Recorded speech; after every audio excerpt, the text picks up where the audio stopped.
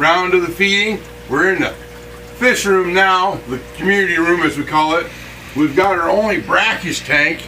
We've got some Colombian sharks. We've got two of them in there, and we got 4 dragons. They're running about 12 inches long. We're getting ready to feed. Tank's just a little dirty. We gotta get her cleaned up. Here goes some food. See how they like the Ken's food. These guys are a little slower than everybody else when it comes time to eating. So, oh, we got one of the dragons. Yeah, spit that out. He seems to enjoy it. Alrighty. Take a few minutes looking at him.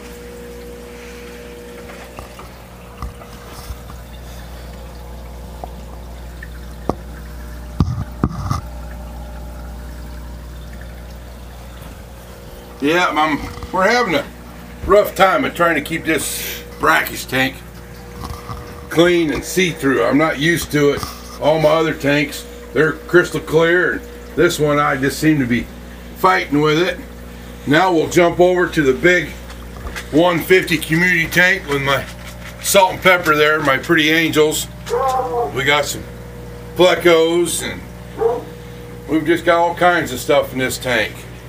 We got this pleco feeder from Ken's, and we'll see what it does, see if they like it. And we ordered some angel food from Ken's, so we're gonna hopefully get the angels that they really like it. There's Snowball. She's our giant little Grommy. Well, the angels look like they're enjoying it.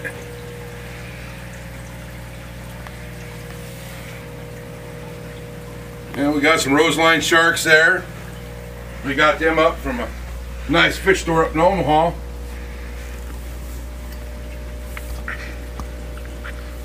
So, alright, we'll feed the last tank here. It's my 125 full of my breeder cichlids.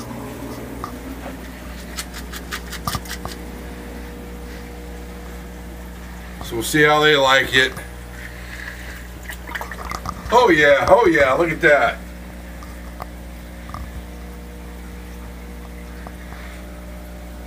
This is one of my few tanks that I don't have to worry about them cleaning their plates up. Blueberry's got a meat wafer.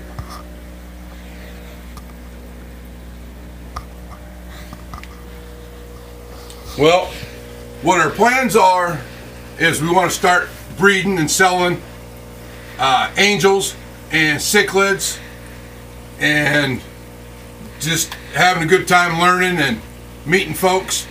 I've got some iridescents and some bellas y'all heard about. I've got a 675 out in the garage.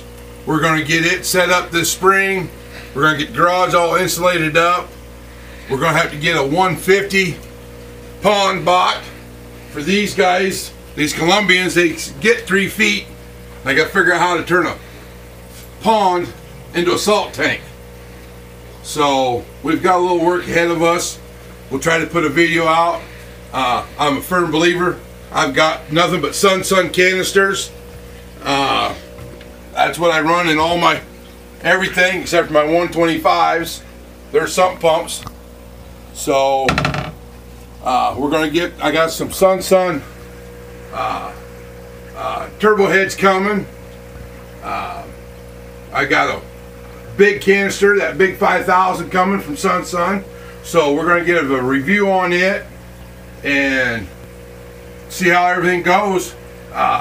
If you like what we're doing, you got any suggestions, hit that like button, hit me with a comment, and we'll see you guys on the next video. Keep them in the water.